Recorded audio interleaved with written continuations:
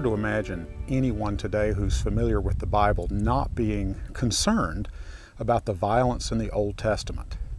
It's a fashionable bomb tossed by the new atheists, and it's the easiest way for critics of Christianity to just dismiss the Bible.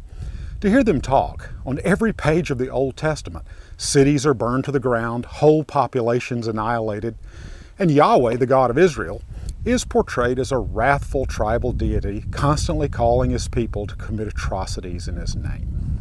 Well, the problem with violence in the Old Testament actually centers mainly around the stories of Israel's struggle to settle the land of Canaan, stories that are told in the books of Joshua and Judges. So let's begin by looking in a general way at the question of violence in the Old Testament, and then, in installments to follow, we'll turn specifically to Joshua and Judges. In all of this, central to getting the Bible right is hearing it in its own cultural and historical setting. This is not just good scholarship, it's good listening. And that's why I'm excited to be sharing this with you while standing at a little-known and less visited site that's possibly one of the earliest places where the Israelites assembled and worshiped as they settled the land of Canaan. Being a stranger in this barren, desolate place reminds me that the biblical characters did not live in a world of civilian police, ambulance service, and 911.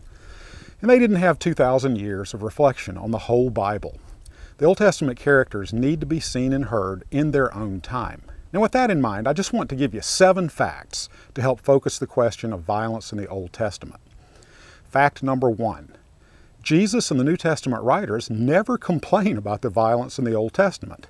Now that should flash at least a yellow caution light on our hasty dismissal of the Old Testament. Are we more morally sensitive than Jesus and the New Testament writers? Or did they see something in the Old Testament that perhaps we miss? Fact number 2, historians tell us that the land of Canaan at the time of the Israelite settlement was not inhabited by a uniform indigenous population. Canaan was a crossroads in a diverse culture of many different groups.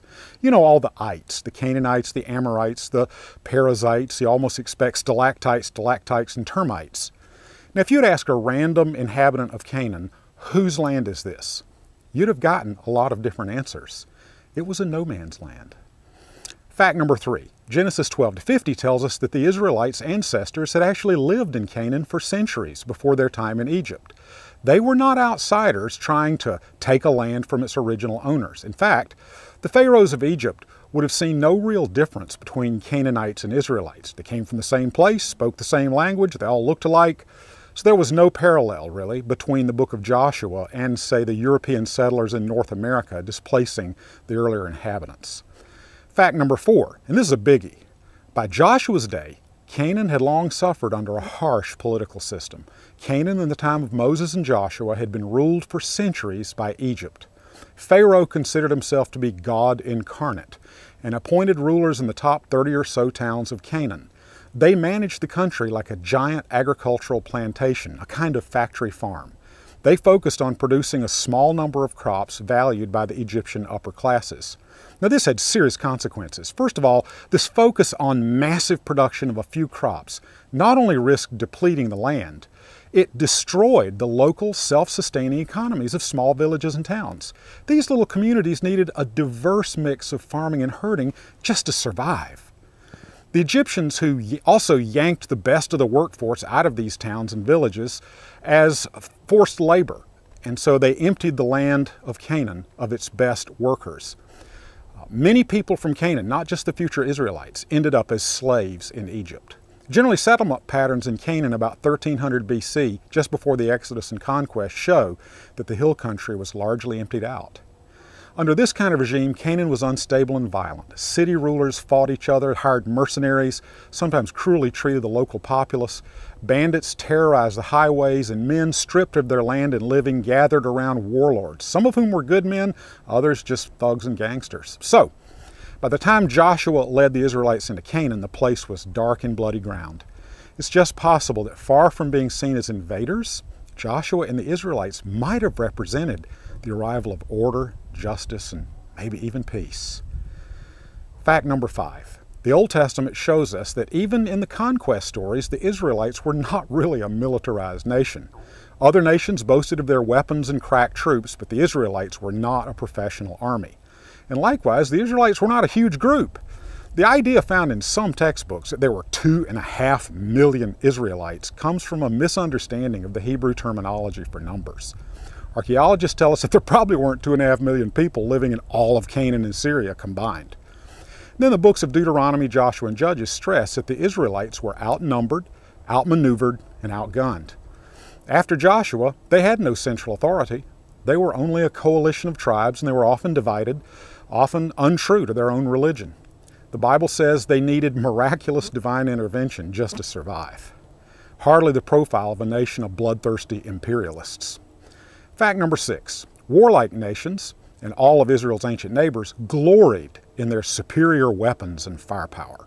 Images of Pharaoh portray him holding his hapless enemies by the hair and smiting them with a mace or a battle axe. Or Pharaoh thunders along in his war chariot, the horse's reins tied around his waist, unleashing arrows against his cringing foes. The Old Testament stresses that the Israelites were poorly armed, confronting fortified cities or huge chariot forces on foot. The Old Testament also emphasizes Israel's lack of metal workers. Again, not exactly a warrior nation. Fact 7, and finally, the world of Moses, Joshua, Gideon, and David was a world of unutterable violence, perpetrated by massive, well-armed professional armies. The kings of Egypt and Asia Minor and Mesopotamia gloried in their brutality and savagery.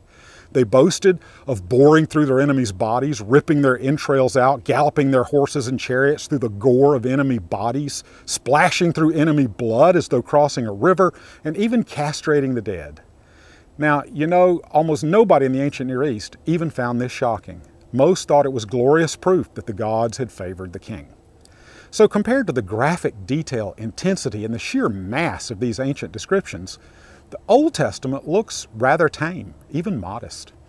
Whatever problems we might have with violence in the Old Testament, it was one who claimed to be the fulfillment of the entire Old Testament, Jesus, whose Hebrew name was Joshua, who appealed constantly to the Old Testament witness. Schooled in the Old Testament, Jesus called his people to love their enemies and be peacemakers, not be inspired by the Old Testament, and not in spite of the Old Testament heritage, but because of it. And that's something to think about.